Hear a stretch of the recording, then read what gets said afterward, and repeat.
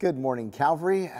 Pastor Chad here. We get to continue our study in the book of Proverbs, and today we're in Proverbs chapter 6. And I hope you're having a great morning. I hope you're ready for a great week. And I love this study in Proverbs because, as I like to say, Proverbs is a book where a father is teaching his sons how not to be an idiot in life. And today's, we're in chapter 6, and there's a lot of great stuff in chapter 6. I'm going to lean into the first few verses because the message is really clear, really simple, really straightforward, and really uncomfortable because Solomon is telling his kids, don't get in debt, and if you're in debt, get out of debt.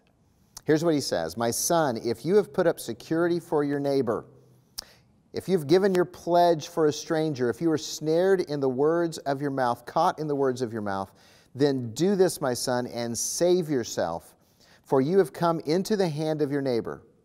Go hasten and plead urgently with your neighbor. Give your eyes no sleep and your eyelids no slumber. Save yourself like a gazelle from the hand of the hunter, like a bird from the hand of the fowler."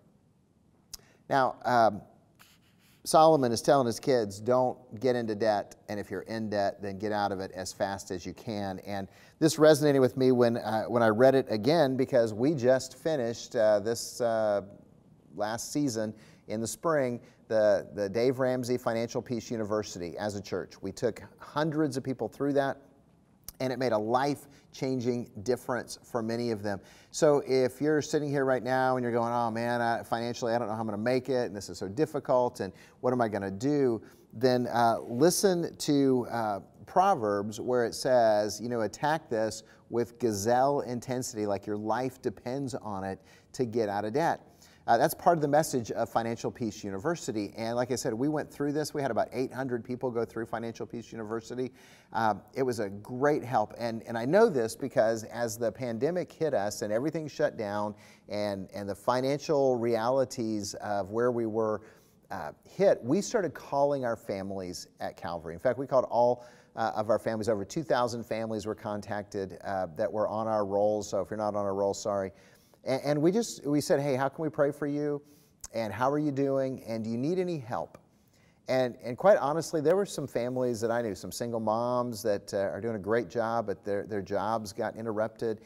Some families that are working really hard to get by, but their jobs were interrupted. And I thought, they're going to need help.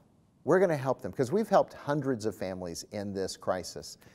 We just do that all the time as a church. It's one of our values. We want to help the community that we live in. We want to help people make it.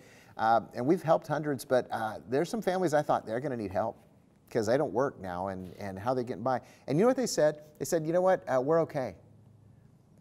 More than one said, we're okay, and the reason is because of Financial Peace University, because we paid down our debt, we have been living on a budget, we have an emergency fund, so we're fine.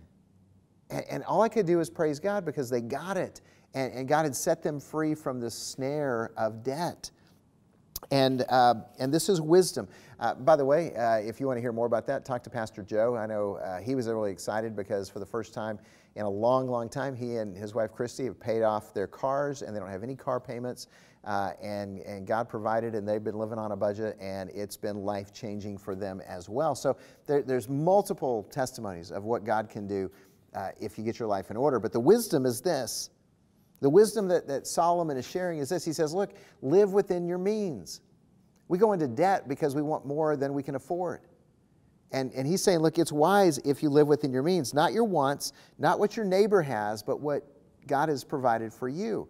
And see, God gives us enough. That's a theological reality. God gives us enough. And so when we go into debt, we're demonstrating our discontentment with what God has given us.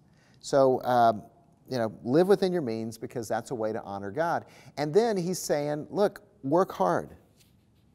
Work hard. You may or may not realize this, but in paradise, before there was sin, when it was just Adam and Eve, God assigned them work to care for the garden. They had a job in paradise.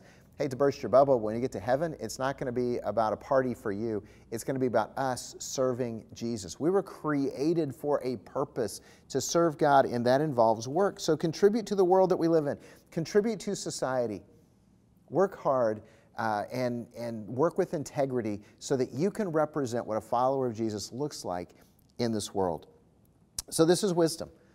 Live within your means. Work hard with integrity. Pay down your debt so that you are not trapped in an endless cycle of frustration and failure. And you can do it. And if you want more information about how to do that, then call us up at the church, email us about Financial Peace University. We still have resources and materials, and we're going to be having classes soon as well. So God bless you, and I pray that you can attack your debt with gazelle intensity. God bless.